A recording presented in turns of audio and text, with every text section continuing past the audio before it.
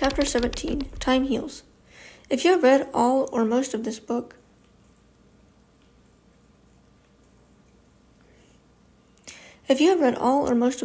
by now, you will have no doubt detected that much of my purpose while writing this book is toward one very simple end: to cause you to stop, to think things through, and to give yourself some time to reconsider the forever decision.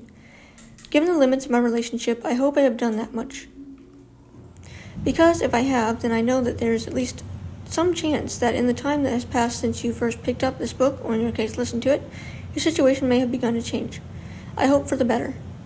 In the next chapter, I will talk to you about how and where you might want to go to get professional help if your problems persist. But for the moment, I want to talk to you about time. I titled this chapter Time Heals because time does heal. Research conducted on people waiting for counseling or mental health services has demonstrated again and again that as near as we can tell, the mere passage of time leads to an improvement in their symptoms. Oftentimes, if the person has waited only a week to a few weeks to see a counselor, the reasons he or she was so distressed and requested the appointment will have disappeared, and the person no longer wishes to pursue professional help. We call this phenomenon spontaneous recovery. Spontaneous recovery does not help us explain what happens to the troubled person and why he or she is feeling better. He may have shared his problems with a friend. She may have found a job. He may have found someone new to love. She may have quit using drugs on his own, or he may have spoken to his priest or minister and found relief. Frankly, we don't really know why people get better without the professional help they sought, but thank goodness they do. What we do know is that as time passes, many troubled people begin to feel better, and whatever symptoms they had begin to fade.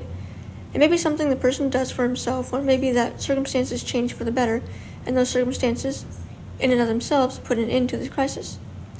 Maybe it is worthwhile to keep two things in mind. Crises, including suicide ones, are time-limited. By its very nature, a crisis cannot go on and on and on. Something must give, and provided you don't kill yourself, something eventually will give. With the simple passage of time, things may get worse, but with the simple passage of time, things may get better.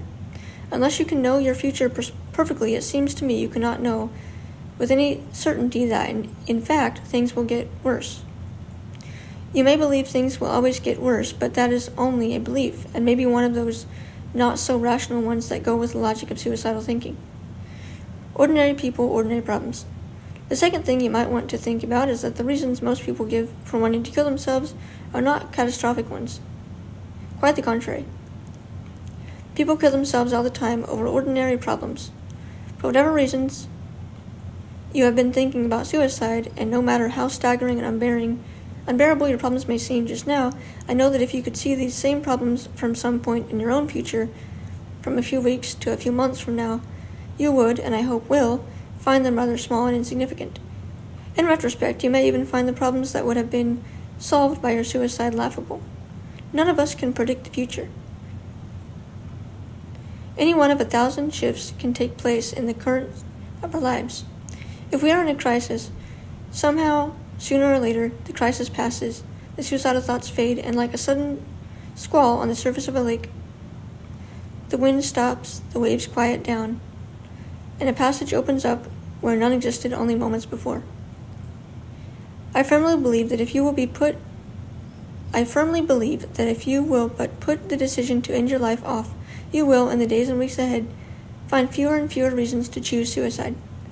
What seems so impossible and unbearable today will, in some future place and time, seem only a bad memory. How else, I ask you, can all the millions of people who have given the forever decision serious consideration still be alive? Stop button. Recording 25. G grabber button. Record duration 4 minutes. Stop button.